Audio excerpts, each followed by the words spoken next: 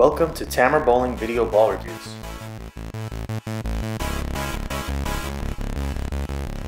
For all your bowling needs, check out our partner PerfectAimBowling.com. Today we are testing the new Hammer Scandalous. We're testing on a 40-foot medium volume house shot and the PBA Chameleon 43-foot pattern. First impressions, I was immediately attracted to the Hammer Scandalous roll. The cover gives it a mid-lane read, while the ball seems to have a reliable pop-down lane. That's usually a good recipe. In terms of bang for the buck, the Scandalous scores a solid B. It's a lot of ball for rev-dominant styles on your typical house shots, but it has strong back-end motion that will bring it into play for matched players trying to blend the pattern and speed-dominant players looking for a mid-lane read. Being a symmetric ball will also make it a bit more versatile. For house shot, we gave it an overall score of B+, and in sport shot, we also gave it a B+. The Scandalous marks the return of the big symmetric Scandal core into the high performance line.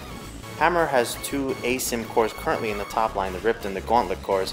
While they perform pretty differently, there is some redundancy in that line. I imagine Hammer will commit to the ripped line being the latest, but I think the Scandal was a great rolling core, and I believe it left a gap when it left a lineup. It's got that smooth but boomy shape that I personally love. It's obvious that shape is back as soon as you throw the Scandalous. It's also obvious it's very aggressive with a rough surface finish. With the boominess in the back end, it reminds me of the track Alias. In fact, they're quite close. Straight out of the gate for my style, this is a lot of ball in a house shot. I had to get pretty much at 4th hour on this fresh shot out to 7, 8, 9 breakpoint. The nice thing with this ball is that it really felt like it offered control of the lane, meaning I didn't feel like the ball was going to be lazy off the spot even while being that deep. And that's a nice feeling when you need to be in but are looking for a ball to do the work down lane. Comparing to the Ripped Solid, it actually covered a couple more boards for me, as the Ripped Solid is just burning up more energy. And you feel more of that asim heavy oil ball chugging with the Ripped Solid that can look a little lazy down lane when it's not matched up to the correct volume of oil. Sean was next up with the Scandalous, and with his higher rev rate and a bit more speed, he was able to be at least as deep as I was and even further with no issues. The ball does need to see some oil to get down lane, and it has the juice to turn the corner really nicely through the pins. Sean was very comfortable throwing this piece. If you're around 500 RPM and have decent speed, you can be wheeling and dealing with this Scandalous.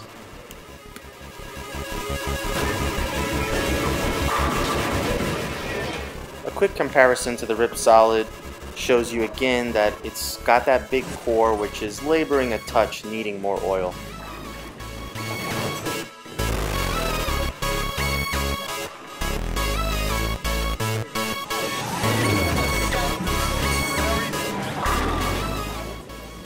Bryan was next, and his game is quite different than previous two testers, obviously, with higher tilt and lower revs.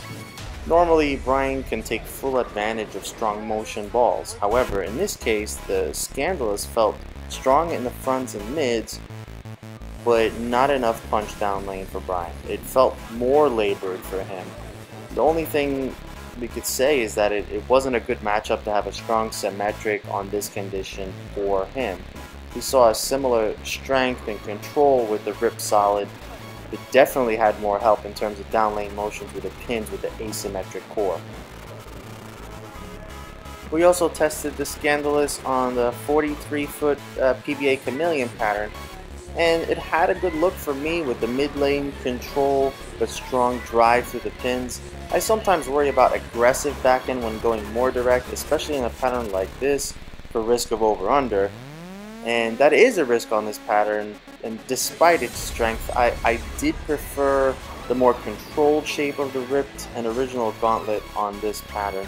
The big difference here is the asymmetric versus symmetric core. The asims just set a little better for me, giving me more control, especially from direct. Sean was next, and he had a very nice look with the Scandalous. The pattern's about 6 games old, and getting deep with the symmetric core provides a nice shape for him. Sean is using that deep fallback shot. I mean, he's past the 5th arrow. The truth is he probably doesn't need this much surface at this stage. but he needed to get deep enough to not have the ball read too quickly. Again, the asim look of the other hammer top end balls looked pretty good on this pattern. Bryan had a much better look on this pattern. He's playing very direct as he normally does on this longer Chameleon, and he saw a nice controlled arc to the pocket. Really simple and fairly effective. Final thoughts on the hammer Scandalous. Hammer set out to bring back a huge symmetric core into the top end and tried to give it more back end pop, and they did succeed with the Scandalous. It looks to be as aggressive as original, but the hybrid definitely gives it more jump down lane. Sometimes it's nice to be able to put a ton of surface on a ball and still save that angularity. Like the track Alias, this is still a big ball, but without that really big ball snow tire feel that you sometimes see out of aggressive solid surface asim balls like Ripped Solid. The transition from hook to roll is smooth but strong. On a house shot, it pops more for me than the Ripped Solid. And when the Ripped Solid sees the right volume, look out, as it also has the ability to really turn down lane.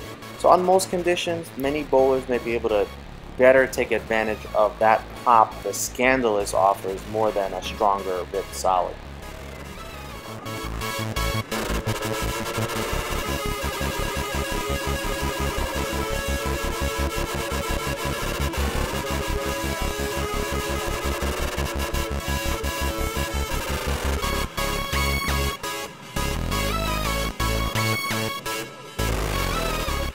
I need to tell you what Tamer Elbaga reviews.